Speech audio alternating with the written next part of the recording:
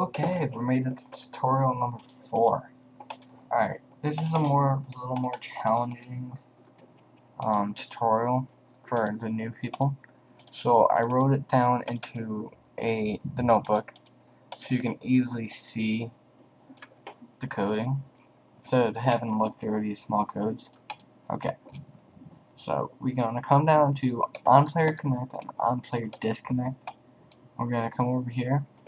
As you can see, I wrote it all down for you. We're just gonna take onPlayer Connect. We're gonna drop it down one and then do that. That means that onPlayer Connect is going to see what the player name is. It's going to see if the player is connected.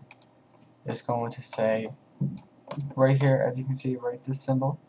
That means that this is going to say this is the person.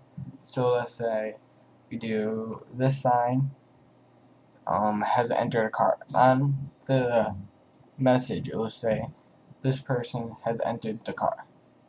And it's going to give the specific name. Alright, this is just sending it to all people with the color. Okay, and onPlayer Disconnect is pretty much the same deal. We're going to end it, and we're going to do it like that.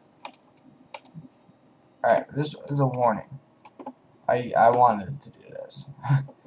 Alright, this means that 19217 means that we indented it wrong on number 76, line 76.